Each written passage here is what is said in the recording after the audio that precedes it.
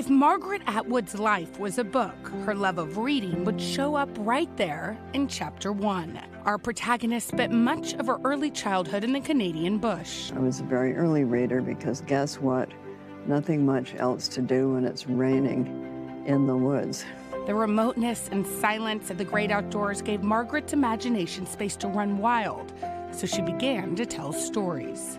My brother and I were both early storytellers. He wrote quite copiously as a child, so I was his reader, and I thought, I can do this.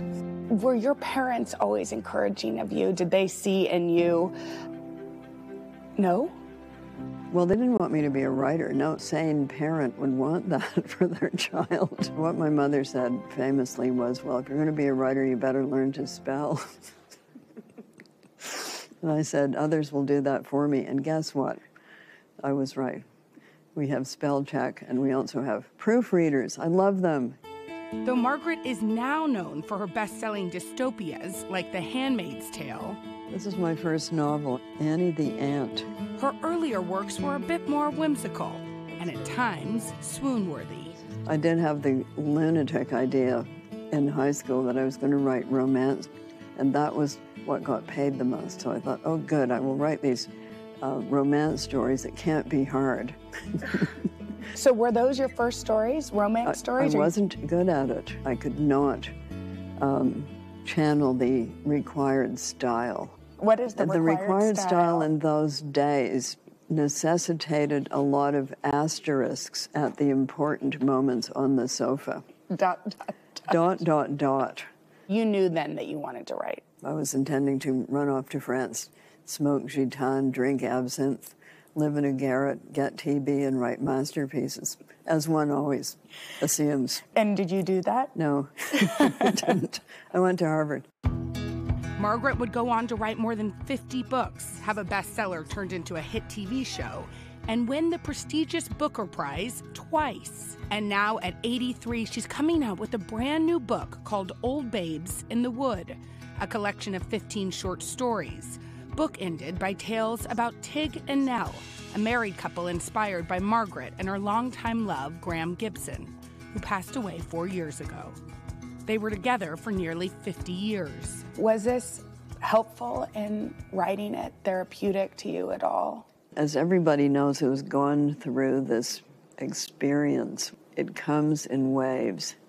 There aren't these stages that lead inevitably to a point where you're not thinking about them at all. Life goes on, people get older, and some of them die. Your idea of what old is changes radically. So when I was in high school, I wrote a story about this really, really, really old woman who was past all hope. She was 40.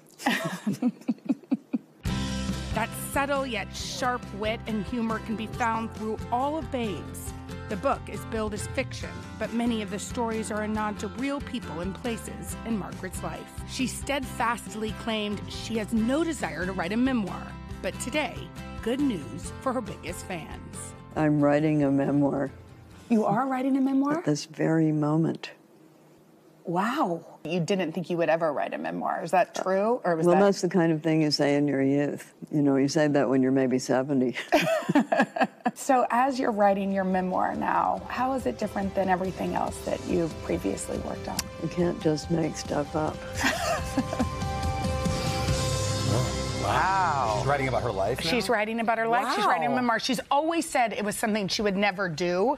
In this new book, there are characters that resemble her sister, her late partner, but this is a straightforward memoir, and I know many fans are going to be very interested. That was a big exclusive, by the way. Well, for literary fans, it's something we're quite excited about. What a character, geez. She's hilarious. I would have loved to have read her memoir if she'd gone to France to smoke and drink. Yeah, exactly. By the way, she's hilarious and brilliant, and she could have been anything. She said her parents wanted her to be a biologist, and I said, well, could you have? And she said, yes. Right away. Old Babes in the Wood comes out tomorrow. By the way, can we just thank the Thomas Fisher Rare Book Library at the University of Toronto for hosting us. By the way, UT, I went to UT Texas, but UT Toronto is where Margaret went to undergrad. Oh, cool. So it was very cool to be back there with her. Yeah. What a gorgeous backdrop. They very rarely let people film there, but of course, when the Queen of Canadian Canadian literature comes, Yeah. they roll out the red I was going to say, and Margaret Atwood was there too.